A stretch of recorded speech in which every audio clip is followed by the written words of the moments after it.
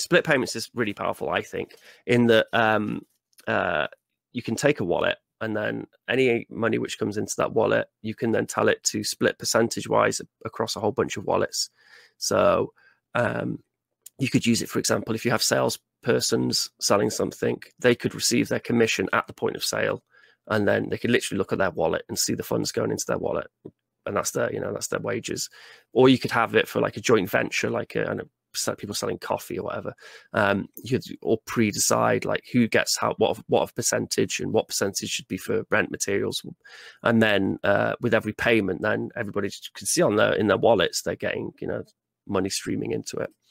And then I'm working on the Spotify Jukebox. This just connects to the Spotify API, so somebody can, with anyone with a Spotify account, say if you've got a bar, you can plug your phone into the speaker, and then through this API, this Spotify Jukebox extension makes like a web GUI for somebody. So you say what playlist people can have access to, and then people can go to one of those playlists and they can play a song. They have to pay.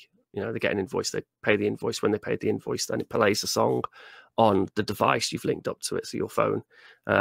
So you can really easily like have a jukebox then, which I think is a really nice sort of passive income for a bar or cafe owner.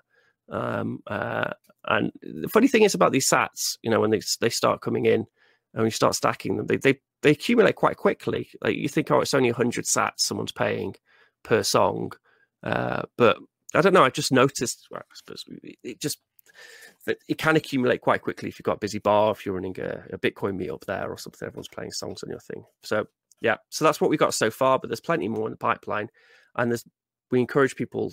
We're trying to do more documentation on how other people can contribute and build their own extensions, because each extension is its own self-contained thing, and quite often for a lot of functions you could just copy and paste the code from other extensions for functions you need. So we want to do more outreach educational. It's all written in Python, the back end, and the front end is like HTML and JavaScript. So it's pretty simple. It's pretty straightforward.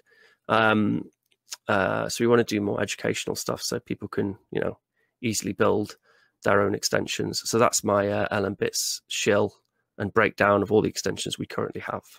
That was a pretty solid shill, I must say. Was it okay? Damn.